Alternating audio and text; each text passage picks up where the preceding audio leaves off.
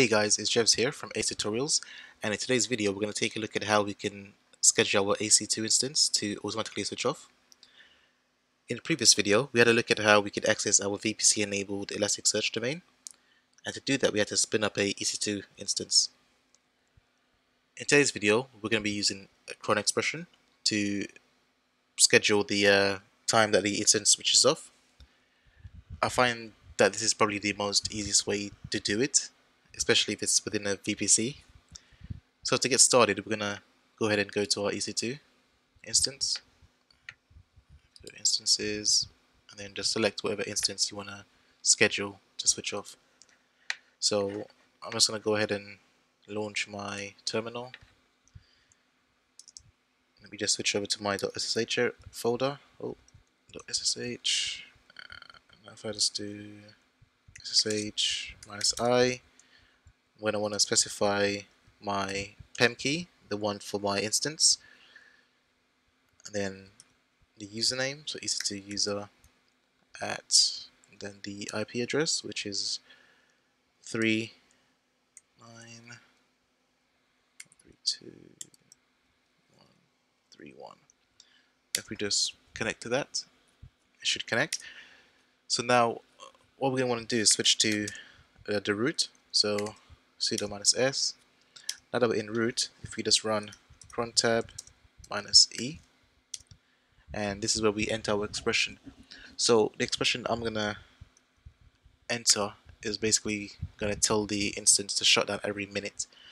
I'm gonna do it for every minute as this is just a tutorial, but obviously you guys should use actual time that you want to switch off. So if you wanted to switch off, I don't know, every 1 AM, then make sure you set that time.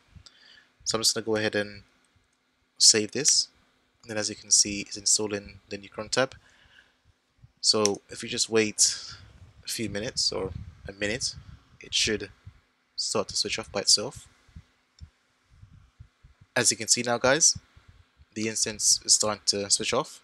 So if we just go back to our instance, you can see here it's stopping. So there you go, that's pretty much it, to be honest. If you guys need help with your cron expression, there's a pretty good site that I usually use, and it's called crontabgenerator.org. I'll leave a link in the description, but all you pretty much need to do is choose what time you want the cron expression to run. So if you wanted it to run every 5 minutes, every 30 minutes, or if you just wanted it to run every 6 hours or a specific time, 1 AM, then you would choose obviously every day or which days you want, and then every month, week, and then obviously the command that you want to execute. For the shutdown of the instance, this is the command that I used.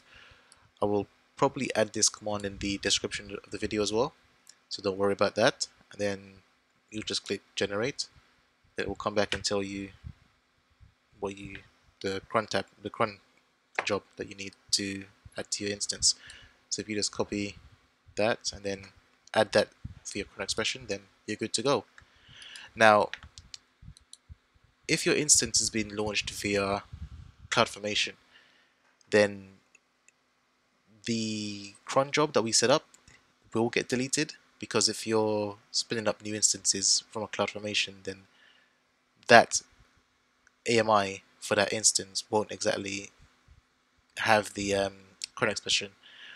But I've got a way to actually get around that, which I'll do in another video. It's pretty much going to involve CloudFormation and creating images, but we'll go into more details in the next video.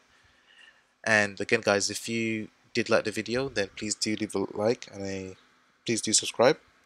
I will be making other videos on other ways that we could schedule the instance to shut off, which will include lambda functions, another CloudFormation templates. But yeah, see you next time guys.